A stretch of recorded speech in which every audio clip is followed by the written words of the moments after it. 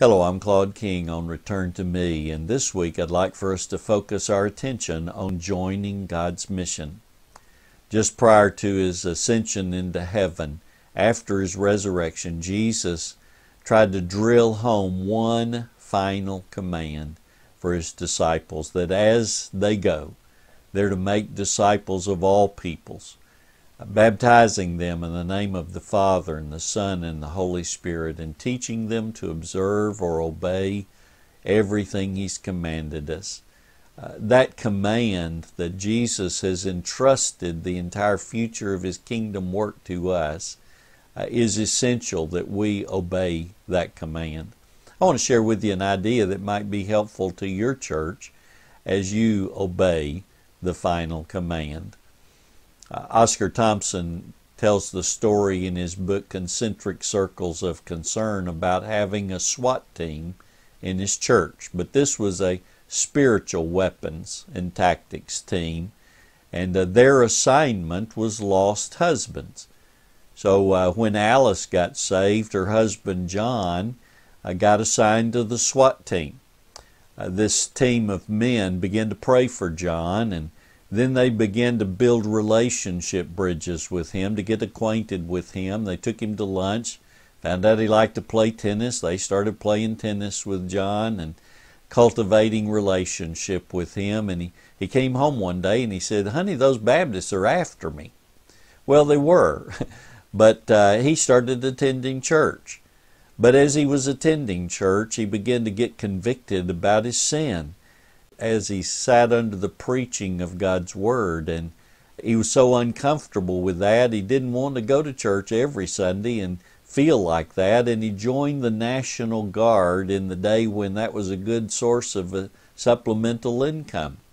And at least once a month he wouldn't have to go to church. Well, the SWAT team was concerned, and Oscar said, "Hey, don't be concerned. If he's running from God, that's a good sign. Let's keep praying." So they kept praying. One weekend, John had rented a truck, and as he was returning the truck, he started cursing about something, and the man behind the rental counter interrupted him, and he said, "Sir, I used to use language like that, but when I came to know Jesus Christ as my Savior, he cleaned up my language, and I realized I don't have to talk like that anymore." And John felt convicted about his sin. He's glad that this is guard weekend, and at least he won't have to go to church and feel worse.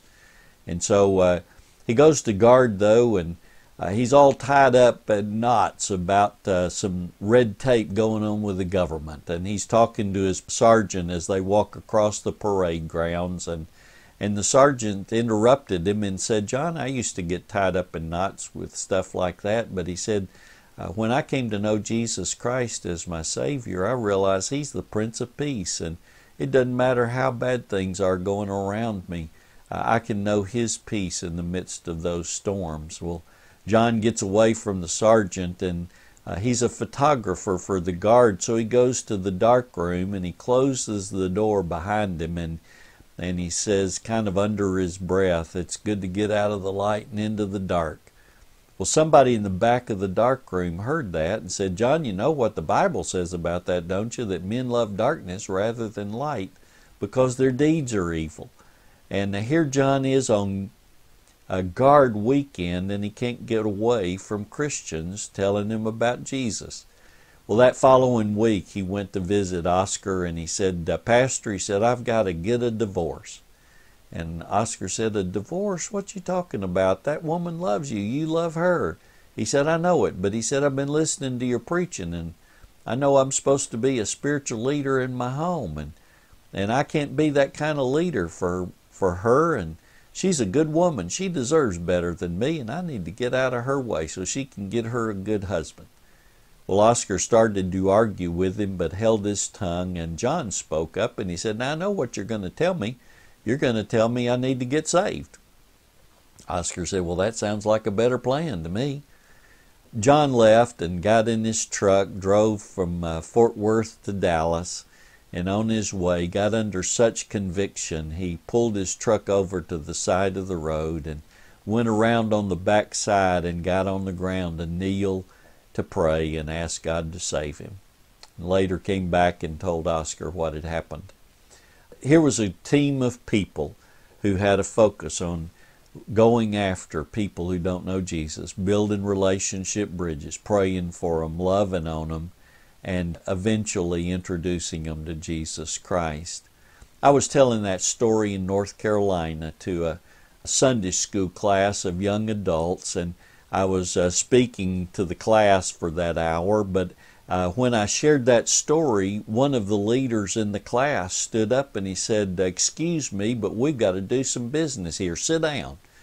So I sat down, and he said, "Men, we've got 3 women in our class whose husbands don't know the Lord." And he starts pulling 3 chairs out into the middle of the circle, and he names the women, and he says, "Would you please come and take a seat here?" And he said, "Men, I want us to gather around these women, and we're going to enter into a covenant with them that we will not rest until their husbands come to know Jesus Christ as Savior." It was a really moving time. I don't remember what happened the rest of that class. I spoke to the church in their worship service, and then I went home to Tennessee. Years later, I ran into the guy who had invited me to come and speak at his church, and he said, "Claude, I am so sorry I never gave you an update on that." He said that day a revival started in our church as they began to care about people and demonstrate love to one another and love to a lost world.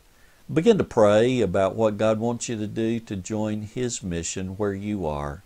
And it may be that you'll form some teams of people with a specific focus to work together to carry out God's redemptive work in the world. Let's join God's mission.